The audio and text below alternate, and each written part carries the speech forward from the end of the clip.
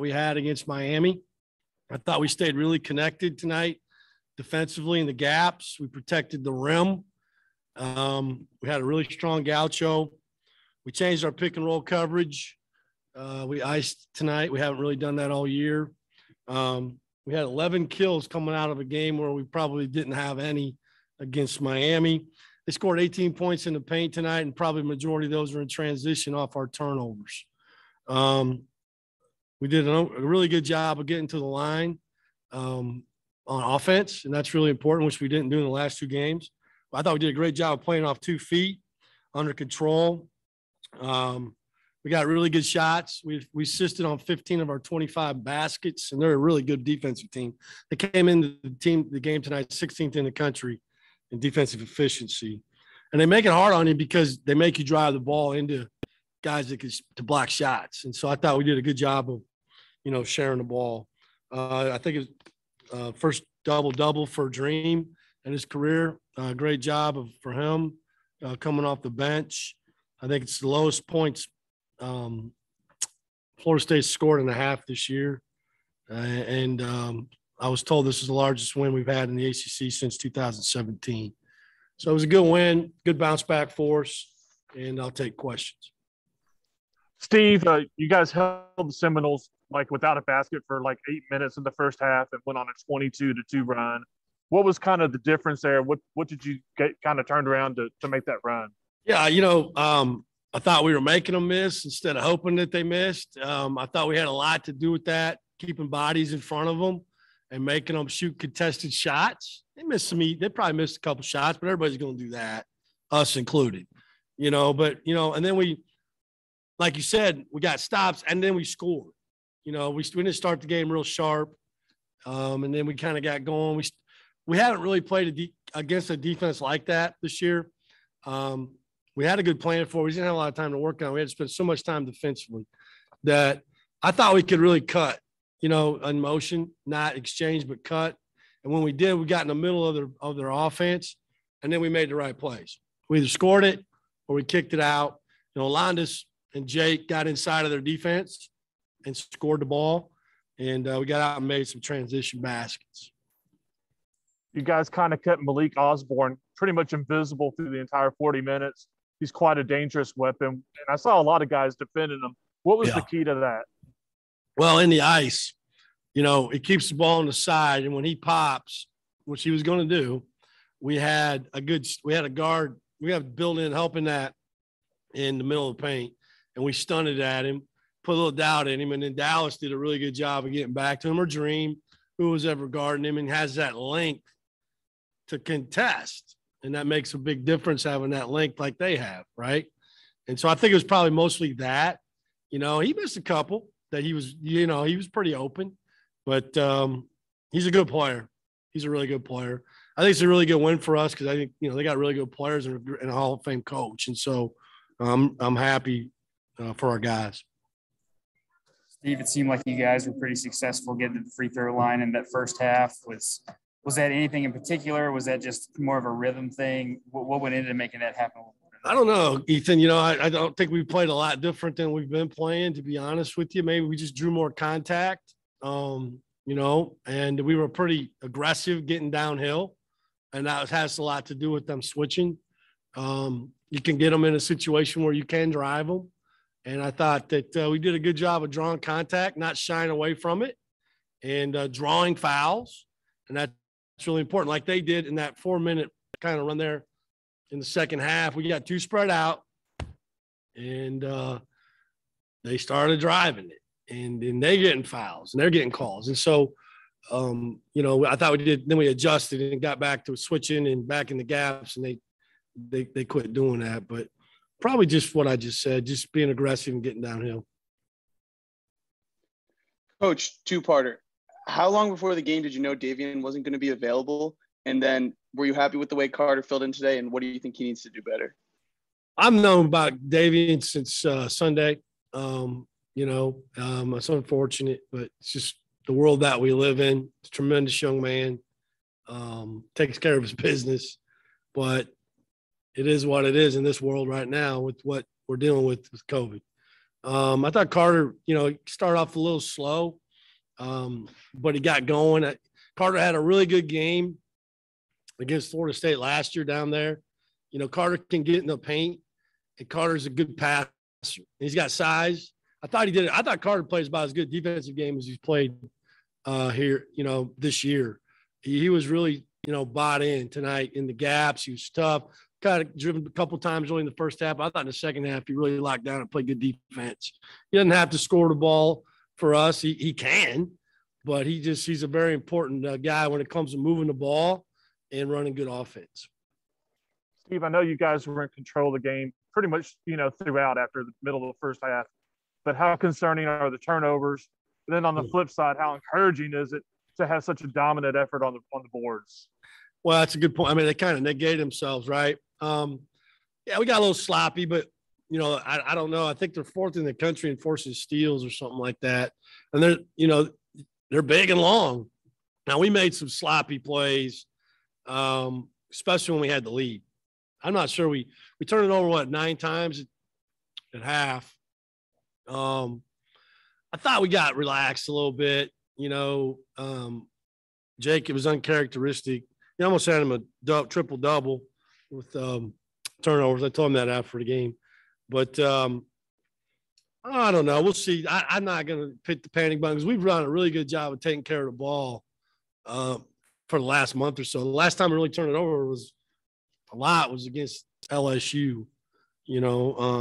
So we'll see. I was really proud of the way we rebounded the ball. 53-30 on the glass, 11 offensive rebounds, gave us some extra possessions. Landis had 20 and 6, Jake 22 and 7. Dream 16 and 10. I thought when we needed a basket, not that we were, they kind of made a little run. I thought Zay made a big 3 right at the top of the key there, about midway through the second half. Coach, earlier in the season against William and Mary and Western Carolina, it wasn't Western, but there were a couple of times when you had a big lead and you talked about guys playing to the score. What was the key tonight to, winning that second half by 9 points? Well, first of all, I can't remember what day it is, let alone William and Mary and Western Carolina. Just kidding. The key's defense, right? They got to spread out bad there for a little bit. They're just dribble weaving. Like Coach Hamilton called timeout. He knew the best way to get back in the game was to get to the line. And they started putting their head down and going downhill. We were spread out.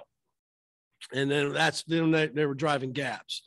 Called timeout, started switching the weave, stayed in those elbows that I've been talking about, and they didn't have any place to go. So I think the answer to your question is it's not offense, is that we locked back down defensively. Anyone have any? So sorry. Yeah, one more. Okay. Steve, with Davion being out and everything, how important was it, or how crucial was it for you guys to have 2 guys like Alondas and Laravia who can create, pitch, and pass, and do all that kind of stuff from unique positions on the floor? Yeah, I mean, it's everything. And if you look at our numbers, guys, Jake and Alondas lead us in assists because they have the ball in their hands a lot. They're the highest usage guys on the team. It's nothing against Davion or Carter. They don't have the ball in their hands as much as those guys do because they're really good ball handlers with great size. So yeah, I want Davion to be able to play, but I knew we could play a big lineup tonight. We played because they're big, right? We played Alondas at the 1, we played Zay at the 2, Jake at the 3, C at the 4, and Walton at the 5. That's a big lineup. I thought Cameron played well too. He got in the paint at will. He just, he's got to get off 2 feet and shot fake. But, it's big to have those 2 guys be able to handle the ball like they do. They had 9 assists between them, and so big advantage. And, we're going to play through them all year long. Does anyone have anything else for Coach? All right. Thanks. Everybody like the vest? What do you think? Huh? Put the WF on it here. Little Sons of Anarchy look. It's slimming, Coach. We good? Yes. All right. Thank you. Thanks, Coach. All right.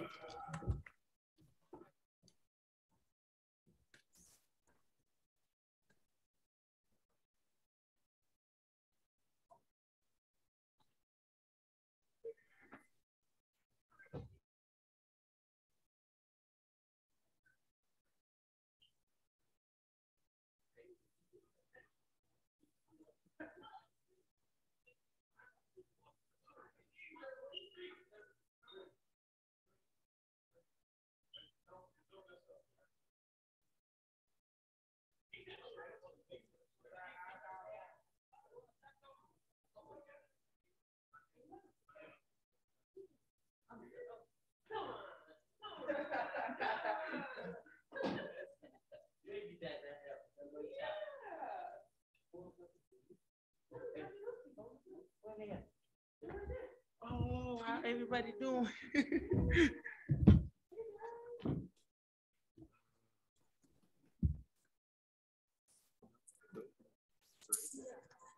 All right, guys, we have Hadim C, and we'll open the floor for questions.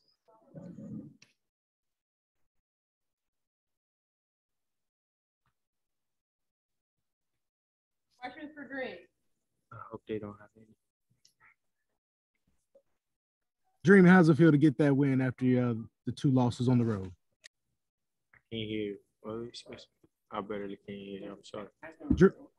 Nadeem, can you hear me? Hello, Yes, hello. yes. Hey, you got me. Hey, man. How good does it feel to get this win after the losses on the road? Oh, it feel amazing. You know, I think everybody know how losing feel, I guess. Like, that's not a good feeling. So us winning this tonight really feel amazing to start like a winning streak again, because I think we lost 2 on the road and that we should have won.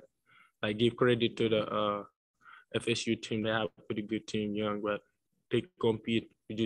I think we execute better tonight, so we got it done.